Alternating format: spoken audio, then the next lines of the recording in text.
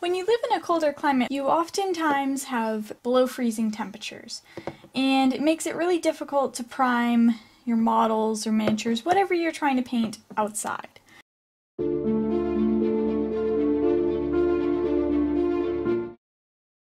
Hi there, welcome back to Diamond Ridge Studios. In today's tutorial, I'm going to be showing you how I prime models in the winter. I have found a method that works well, so I don't need to go outside and spray the model. So what you will need is some form of gesso. This is what I find works well as basically a paint-on primer. I use the Liquitex Professional Surface Preparation Gesso, but I'm pretty sure any brand will work fine. And then you're going to need 2 paintbrushes. I'm using the Princeton Angle Shader 1/4 inch brush and the Robert Simmons Size 0 Round Brush. You don't really need 2 brushes, but I find that the littler brush helps get into the cracks and nooks and crannies of the mane. You will also need a container of water to wash off your brushes and something to mix your paint in. I usually use a piece of tinfoil because I find it is easiest to mix the paint on there, and then I just throw it away afterwards. The model I'm going to be prepping today is the Schleich Icelandic Mare from 2014. She's all ready for her primer. And so what we're going to do is we're going to take our gesso and we're going to squirt a little bit on there. That was probably a bit too much, but that is okay. And remember, you can always add more.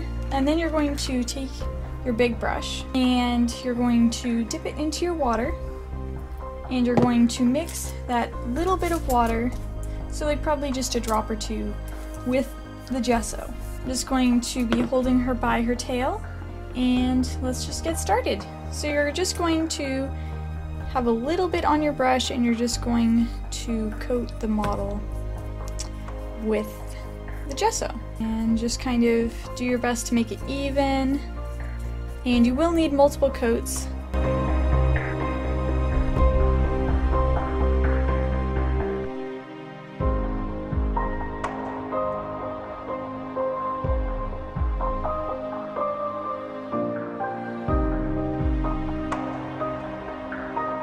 I covered her entire body with gesso, and so now it's time to move on to the mane. I usually do the mane last. I really don't know why, but it's just something that I do. So we're going to take our smaller round shader brush and I'm just going to paint over that and any spots that I missed with the first pass.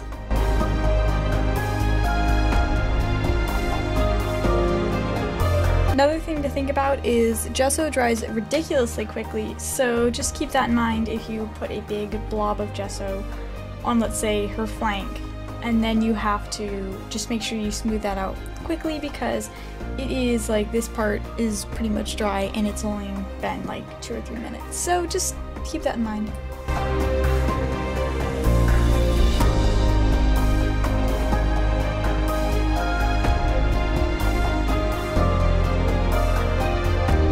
She's completely covered in gesso, and now she's going to sit for 5-10 minutes, and then I'm going to go in and do the next layer.